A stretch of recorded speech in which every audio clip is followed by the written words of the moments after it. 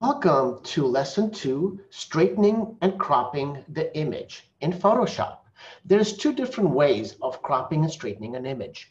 I'm going to show you the book way, and I'm going to show you another way that I usually use to straighten and crop an image.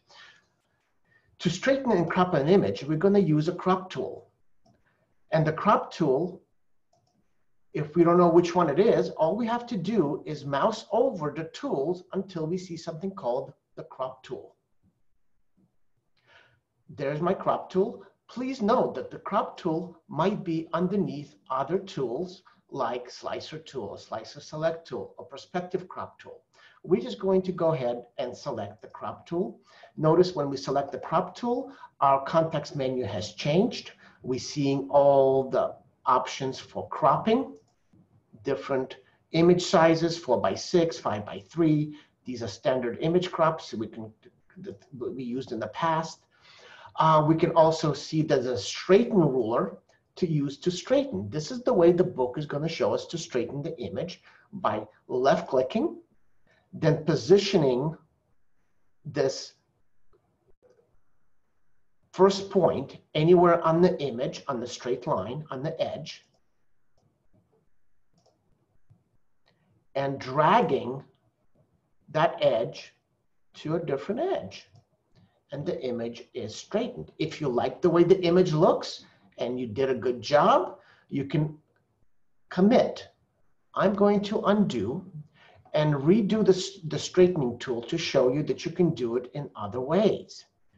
You can actually see and use the straighten tool on other parts of the image. For instance, you can go up and down.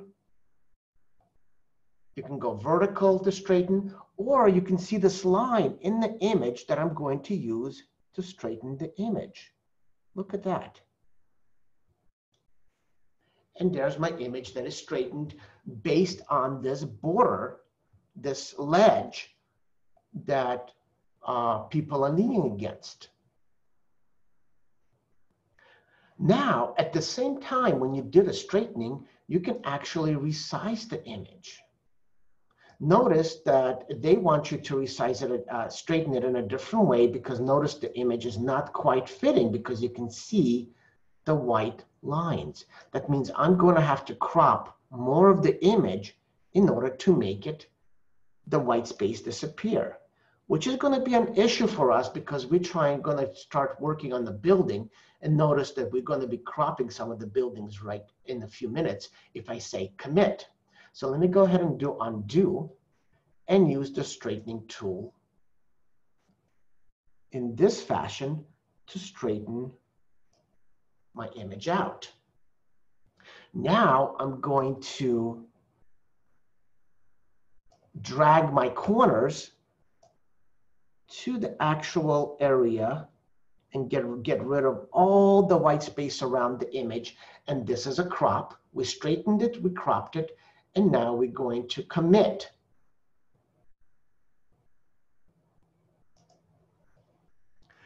Notice I didn't drag the corners far enough. You can see these white areas. We can recrop. But what I'm going to do right now is I'm going to hit Control-Z to undo my crop. And I'm going to show you a different way to crop. So we're going to use the crop tool. And all I'm going to do is go one of the corners, and I'm going to just wait till the image changes, and bam. Notice I went to the corner with my cursor until I get this double-headed 90 degrees cursor, and then I can rotate the image as I need. Let me line it up. Make it nice and straight. There we go. Now I'm going to drag in the corners for my crop after straightening the image. And now I'm going to commit.